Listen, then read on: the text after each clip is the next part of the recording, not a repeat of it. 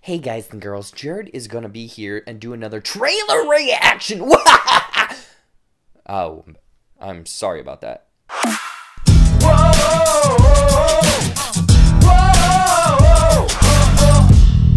What's up everybody, Jared here, and next year we have M. Night Shyamalan Ding Dong coming with his third film in this like weird superhero trilogy, Glass, and the second trailer came out today. Let's check it out. So apparently my phone doesn't like to work, so we're watching on my iPad. Ooh. Oh, hold on. Okay, there we go. Elijah's changed over the years. He's given up. Giving up on life? We keep him heavily sedated. But there is a reason For that. He's too smart for them. You won't be lonely anymore. You have two new friends. Alright. The three of you think you have extraordinary gifts, like something out of a comic book. I've developed an effective treatment for this disorder. The light will force a different identity to take over. Whoa. I want my headphones back. Step away from the controls now, little dog. Can't beat the beast. So you're not going to shake my hand and let me walk out of here?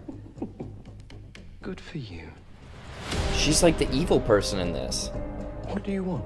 I am here to see if tales of the extraordinary being are true. May I meet the beast? I'm Mary Reynolds. Ooh. I need your abilities to get us all out of here and show the world we exist. That sounds like the bad guys teaming up. Yep. Do you believe you are an avenging angel, partner?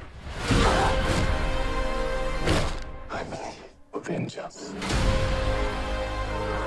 I have to get out of here before he Wow. They are contained. They always underestimate the mastermind. It has begun, David. I found someone who will require your full potential. You shouldn't be hiding in the shadows.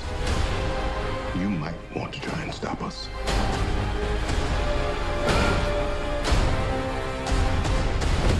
A lot of people are going to die. Now, who'd like a PB and J sandwich?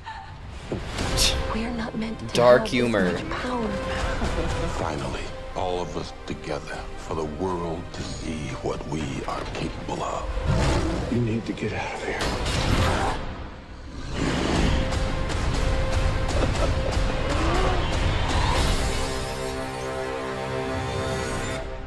What have you done, Elijah?